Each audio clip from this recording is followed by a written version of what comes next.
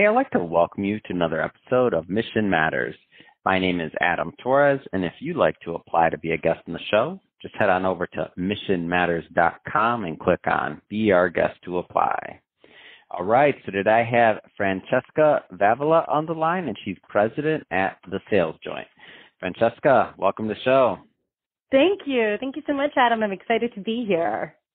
All right, so excited to have you on. And so today we'll be talking about really small business cannabis success depends on mindset first sales. So excited to get your vantage point about what's going on, and obviously in sales, but in the cannabis market overall. And especially, I mean, one thing that we kind of all notice is, you know, the market started at one place, and as it gets bigger and bigger, we look at maybe what the larger corporations coming in, them getting their hand in the pot, so to speak, pun intended there, Francesca, see what that looks like. But we'll start this episode the way that we start them all, with our Mission Matters Minute. So, Francesca, we at Mission Matters, we amplify stories for business owners, entrepreneurs, and executives. That's our mission. Francesca, what mission matters to you? At the Sales Joint, the mission that matters the most to us is bringing professional sales to craft cannabis. And by professional sales, we mean a systematic and strategic management of the whole customer pyramid with a no one grows alone mindset. And so what we really mean by that is it's our mission to raise the practices of sales to a higher standard, to be relationship-based and not transactional focused, to be mindful, respectful of the integrity and the power of the plant, and to be always patient first, because we believe that sales is a patient care issue in cannabis. So we're here to basically raise the stakes or raise the game of sales in cannabis when it comes to licensed dispensaries, growers, processors, producers. There's a better way to sell to make sure that they last in a highly competitive, ever-changing market. It's awesome. And love having an expert on the line that is giving also a different vantage point. It's something that we don't talk about that often, I feel like. And as the market matures overall, I think that the opportunity there to create a better, we talk about, and we use this word all the time, user journey, right? And for when we think about apps or when we think about other things like that, we don't talk about it very often, in my opinion, in cannabis sales, and what it looks like for that user journey and experience. So this is awesome having you on. I guess the first thing I like to start out with, because you do have a unique vantage point, like, what do you find is kind of a lot of the problems that current cannabis entrepreneurs are repeating, that they're doing like over and over and over again, that you're like, I missed it. Like that. Okay, this can be solved. Like, what are some of those problems? Yeah, it's such a unique industry because it's still federally illegal as a substance. And so we are operating with each state being its own market, with its own legalization and its own rules of engagement in that market. And yet we see so many overlaps and similarities. I do see things that are being done right over and over again, with more of an emphasis on social equity, with, more, I guess, insightful discussions around licensing caps and pricing and things like that. But yet we see the same mistakes being made by the people, the entrepreneurs entering the market. And I think the biggest one that we see is that they are focused on launching a product rather than launching a business.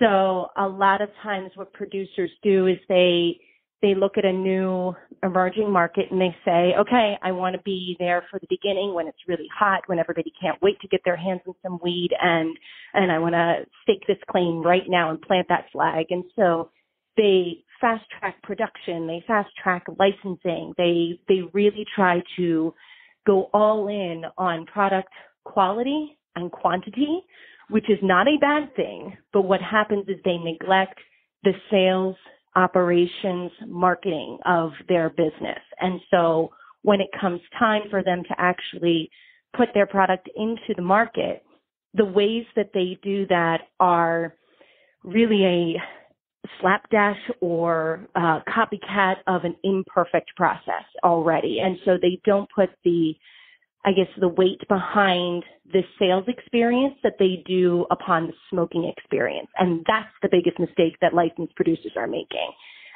is that we need to look at this as a business, not as you just growing fire. That's great. Do it, grow fire.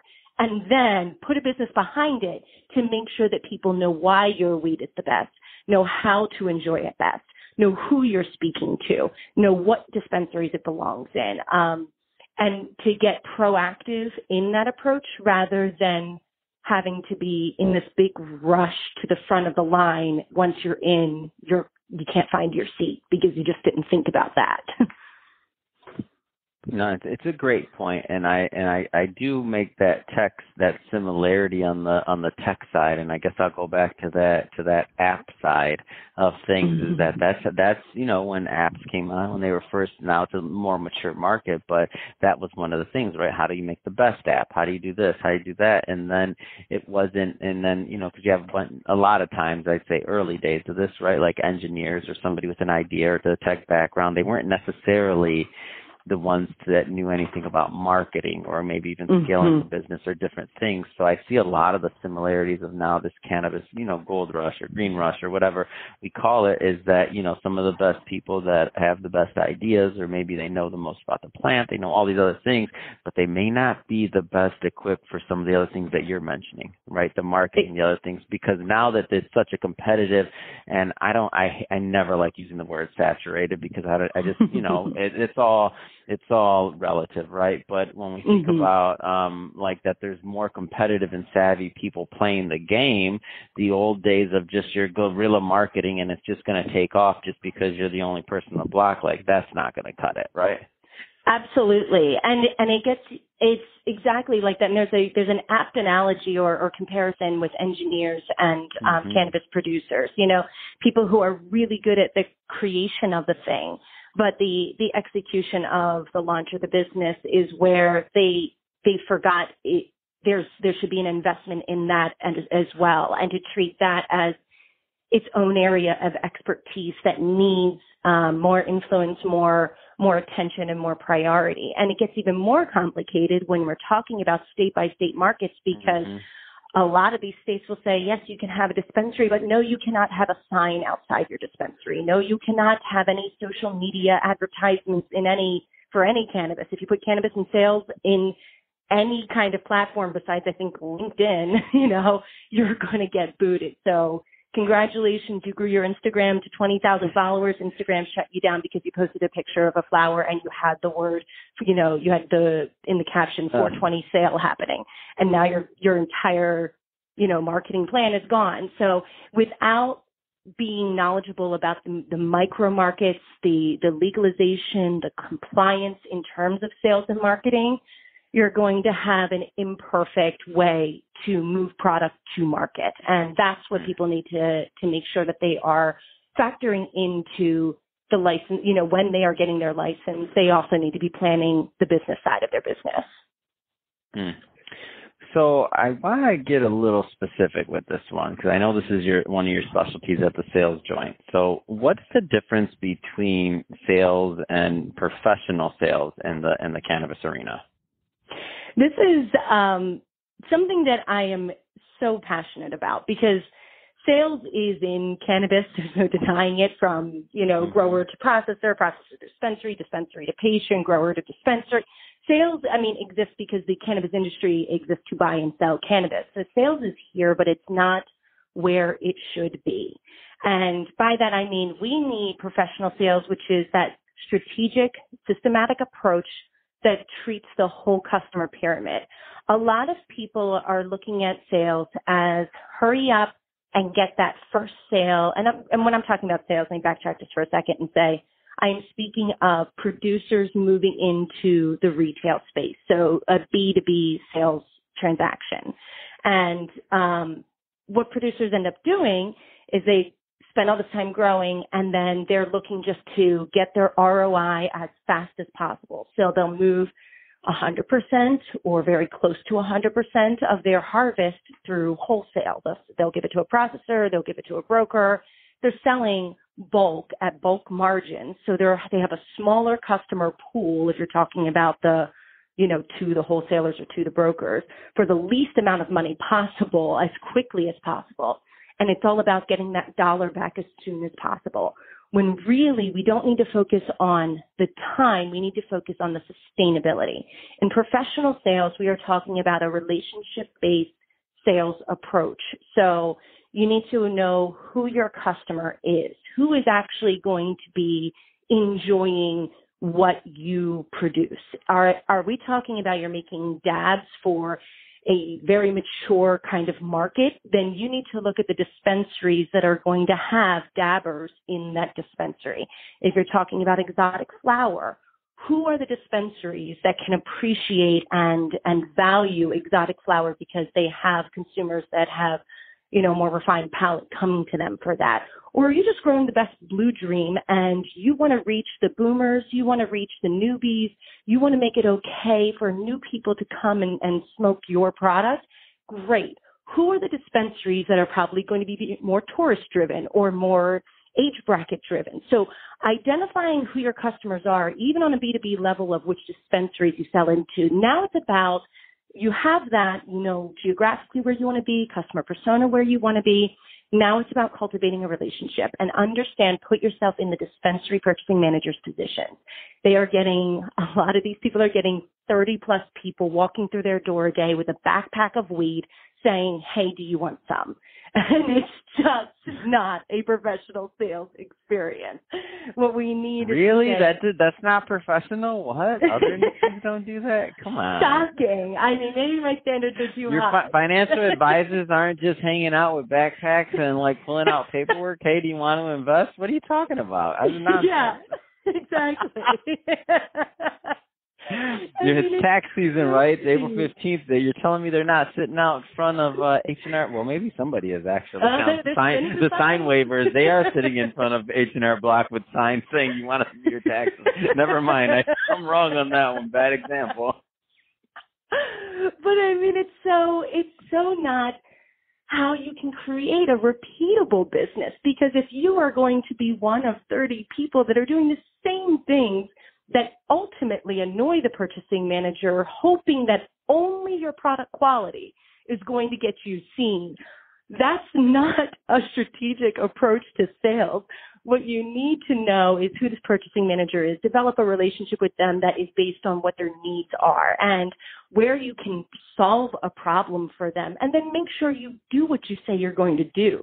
Have the sample ready when you're going to have a sample. Send a manifest. Make sure the testing's included. Follow up after you make that initial sale, because that initial sale, it's not the harvest, it's the seed you're planting at that point. So that $1,100, 1 pound sale, great, good for you for that day. I don't care about that. I care about the 5 pound sales that are going to come for the next 3 years after that, every month, or every week, and see how we can cultivate that. So it's really about trusting that if you deliver as a producer, a professional sales experience is an experience that somebody wants to have with you over and over again. Then you get these loyal customers, you run a sales system. It's like lifting weights. You can go into the gym and, whenever you feel like it, and lift whatever weights you feel like, and maybe you lift the 2 pounds all day, but you're doing it, you're lifting the weights, but you're not actually getting stronger. So a system to weightlifting would be, how much you're going to lift, when you're going to lift, what areas you're working on, what has worked for you in the past, what to stop doing. Sales is the same thing. Track your metrics. Make sure you follow up. Make sure you know what's working and what's not, so that you can have this long-term relationship. And that's a professional sales experience, because you just win fans that way. And that way, when you have a bad harvest, when your product quality doesn't come out what you want it to do, because we're talking about a plant, things go wrong, then there's going to be something else that lets you survive with that customer past that harvest. You can keep them through other values that you have. And it's honestly the only way craft cannabis can compete with corporate weed, is to make sure that they are giving this professional sales experience and delivering on the promises that they make.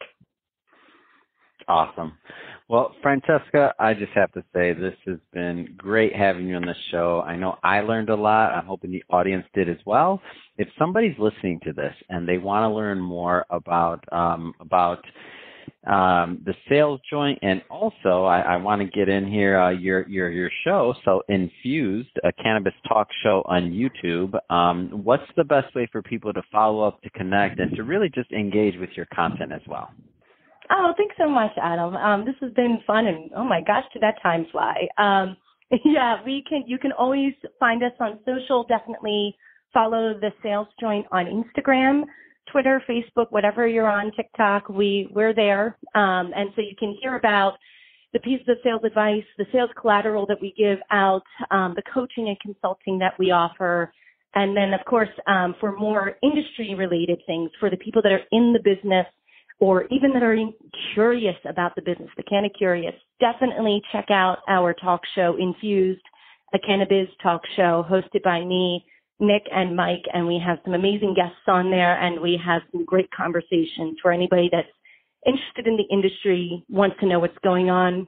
We've got it covered, and we have a lot of fun doing it. So it's not smoking a joint and talking about strains. It's actually talking about the business, but having a good time with it. Fantastic.